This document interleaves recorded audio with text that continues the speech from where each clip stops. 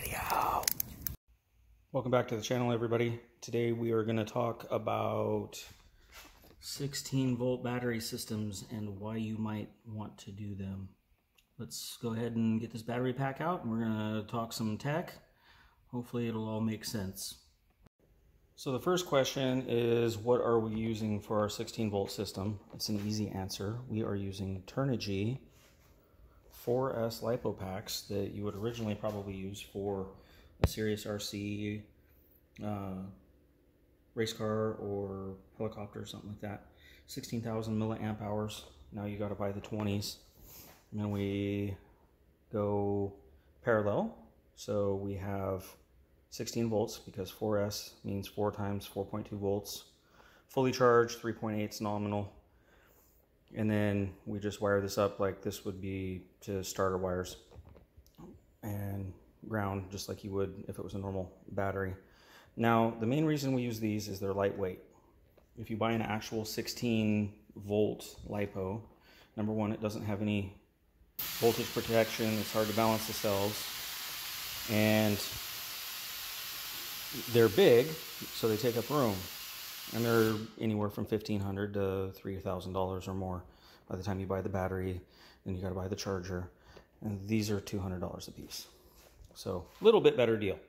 Now, why do I have 16 volt?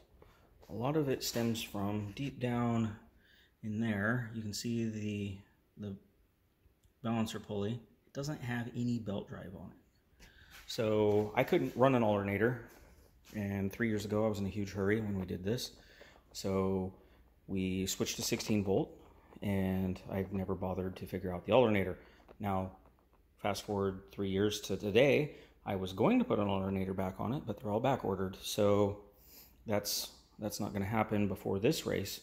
But I'm going to go back to standard 12 volt system, 14 volt nominal, just because I only own one battery pack, so it's kind of irritating, and I'm not sure that I want to invest in a bunch more. So why would you do it? Your injectors are going to be a little more stable. Even though I have a mechanical fuel pump right here, I have electric fuel pumps that feed my surge tank deep down in there. And so the pump runs better, you have more volume, everything's a little more happy. If you're not a street car, why have an alternator? If you have problems with belts flying off, because maybe you have a V-belt design, or numerous reasons, you have a pulley problem like I do, 16 volt makes a lot of sense. Street car, no. Race car, yes. If it's track only, you have time between rounds. So one of my main problems, as you can see right here, is I have a lot going on. I have a lot of material in a very small space. So getting an alternator in there isn't going to be very easy because the turbo kit's on the front side, and then we look down in the back and there's a whole bunch going on over there as well, but I think I can get it to fit in and around the turbo kit. So we're going to give that a shot. Steve P had asked for a little bit of info on 16 volt and why would you do it. Mostly it's the electric fuel pumps. Your coils run a little bit better because they're running 16 volt. Your ignition, your injectors rather, it's a little more constant. There's less fluctuation. It does drop, so you need to be on the ball when you're tuning it. But most of our cars don't run long enough. It's not a big deal. And we're not driving in traffic or anything. So to answer your question, Steve, one of the reasons is that there isn't much info is because there's just not really much to say. You're running a car on a battery instead of running it on an alternator, so we're going to run more voltage than we need, so that as it discharges, we're still 15 volts or more, which would be high for an alternator.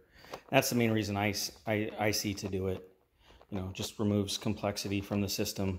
But you have to have a good charger, you have to have multiple battery packs, you have to have a generator when you're at the track. So it's not like it's hassle-free. It does require a good plan. We run enough of our cars that way. We can split the costs between the charger and the power supply for that, and the generator is on board, the semi. So it works out for us. It might not work out for everybody else.